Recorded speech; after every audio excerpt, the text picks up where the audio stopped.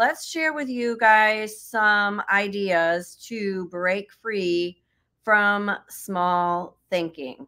What do you think small thinking is? I think small thinking is thinking inside of a box, probably, like not being able to think beyond a certain level of, like, whether it's your income or your lifestyle, maybe not being able to think beyond your circumstances. I feel like everyone here, all of you are entrepreneurs, so all of you don't think small about your lifestyle. You always, you're trying to achieve more. But I think that even in entrepreneurship, we can have small thinking. I think that what we do with small thinking too is that we tend to think about everything through this lens of what we think we are capable of achieving and accomplishing. And no one is ever like, you know, we're not our own best cheerleaders in life. Generally what we do is we tend to minimize our abilities and think that we're really just not, you know, we're not going to cut it. Right. And so then we view things from that perspective, or we view them from the how. And like, well, how am I going to do that? How am I going to figure that out? How am I going to? And we always think about like it all being weighed on our shoulders of what we personally have to accomplish or do.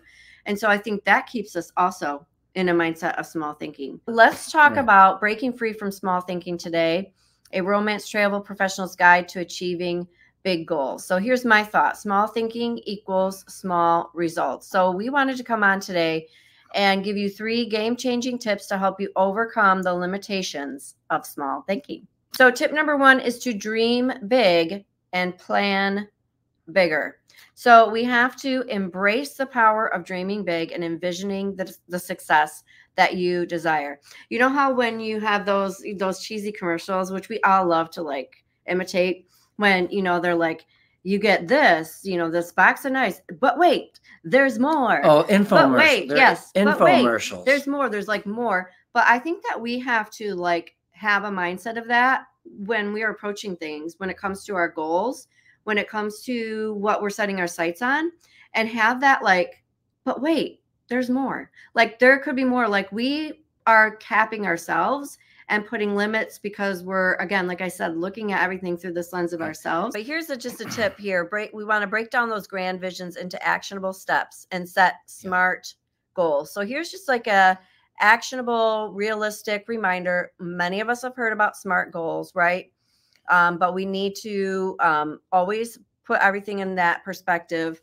Because basically, for me personally, when I have like a big goal, and like I'm going for it with something, you know, like when we launched our 20K system and toolkit, that was like a big, like we're creating something that didn't exist. Like that was like hard to wrap my brain around, right? Or even when we launched our academy, our goal is to have this be a travel school, but it has to be full time. And there's different things that we have to do in order for that. So this is like this big goal that I have, right? But I have to like break it down in between. So sometimes what we have to do is we have to have like our big main goal, and then we have to have small goals or stepping stones within that. So you always want to start big and then you work your way backwards on the things that you want to achieve in between. But a SMART goal, as a reminder, is specific, it's measurable, it's achievable, it's relevant, and it's time bound. Okay. So we want to be as specific as possible with our goals. We want to make sure that we can actually measure it. We want so it is something that we can achieve, right? It's achievable. You want it to be relevant. So relevant is one of those things where I think a lot of us miss out on, that we tend to forget about when it comes to the SMART goals. So what is relevant when it comes to our goals is really taking a step back and thinking about why am I doing this? What is my big overall vision? I think when it comes to our lives spiritually, when it comes to our lives physically, relationally, you know, when it comes and in business, we always have to have that foundational understanding of why we are doing what we're doing, so that if we set a goal, it matches. That goal that we're setting matches the why that we're doing. Does that make sense? We don't want to step outside our bounds, because that's when it feels so like we're striving and we're like working so hard and we're grinding day in and day out. Like it shouldn't feel that way, right? It should be like a momentum. It should be an excitement, because you're underlying reason of why you want to do this thing is like fueling you. Does that make sense? So if you ever feel like, I'm not saying that goals are always just going to be a cakewalk, because they are going to be something that's going to stretch us, right? They're going to stretch us physically. They're going to stretch us emotionally, spiritually, whatever they might do. I want to break this. So for example, Karen, I hope you don't care. I'm going to use you as an example just because you're always a team player and you're awesome in general. But so specific, let's say Karen Rose, who has she's an amazing destination wedding designer. She said, you know what? I want a goal this year. I want to bring I want to have $500,000 of disposable income through my business, you know, after all of my, so that would be a specific goal, $500,000, but then it needs to be measurable, right? So now, Karen needs a way that she's going to be able to measure. How am I going to measure? Right. How this many? Is going to happen? So in other words, that would be kind of like breaking it down. Okay. If I had a goal, let's just say your goal was a $500,000 in sales period. Like that's just like your sales volume, not your commission volume. I guess, yeah, that's your sales volume. Then you need to be able to measure like how many people do I need to work with in order to achieve that? And then it has to be achievable. Like I said, it can't be this unrealistic timeline. So if it's not something, so maybe you have to adjust your timeline of it. Maybe you have to adjust the amount depending on how much time you have for it, whatever, but it does need to be achievable. It should stretch you. It should push you. Because like Lou always says, if you don't even try to go for gold, you're not even going to get like silver or bronze, right? Here's the other thing is just because at first, if you think it's not achievable, don't let that stop you. Think about, break it down. So then the next thing was relevant, which this was where I was like, it has to align with your values. It has to align with your why. And again, when we're doing goals, you know, they are going to push us. They are going to stretch us. They are going to keep us focused on what we're trying to do, but they should be fueled by our why and who we are and what matters to us in life. It has to be time bound. We've got to put a time limit on things. Otherwise they're just there. And it's the same thing every year. So putting a time limit on things. And one of the things that Lou and I do is we will tell other people so that they hold us accountable. Like if you have a community of people who are like-minded, you're part of this community and you can share with them, hey, this is what I'm trying to do. Like you want to keep it, because once you start telling other people, then you will hold yourself even more accountable to achieving it on that timeline. So every successful journey begins with a single step. Okay. We don't have to know every single step in between. It's okay to not know every single step. That's what faith is, right? Stepping out into the unknown. All right. Second thing is surround yourself with positivity.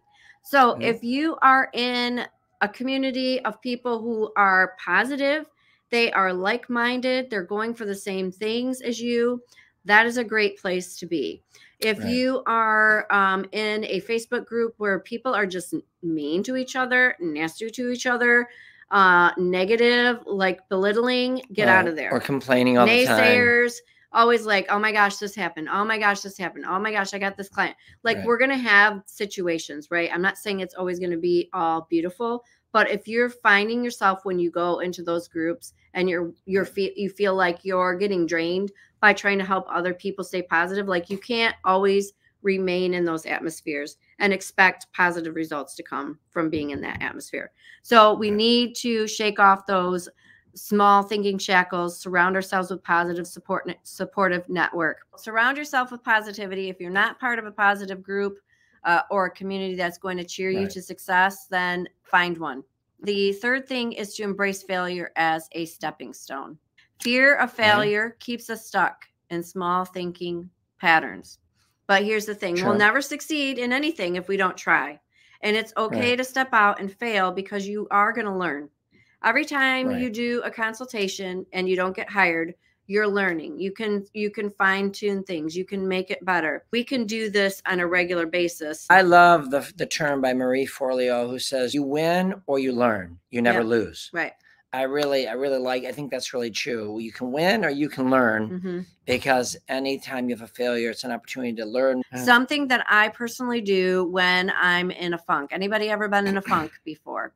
You're like, okay, I'm just not motivated. I am discouraged. I feel discouraged. I feel like there's no life in this. Like, what am I doing? Why am I doing this? You know, all the things that us ladies do. It's a normal feeling for everyone. So one of those tips is to expose yourself to bigger things than you normally would do. I agree with that. More luxury things than you would normally, like going to that restaurant. Like normally you save it only for really special occasions. Like go there and experience it, and like look around you at the other people that are going there. Like it's no big deal, right? What you have to be able to expose yourself to these things so that you can see that but wait, there's more, right? There's more for you. Again, always defining what it is that you want. Right. So if you want success with freedom, you have to define, what does success look like to you? What does it look like to you? It's not what the world says success is. What does this success look like to you? And what does freedom look like to you? Because we're all different. So we need to be able to define what it is. But they need to keep their horizons opening so that they don't limit themselves. Yes.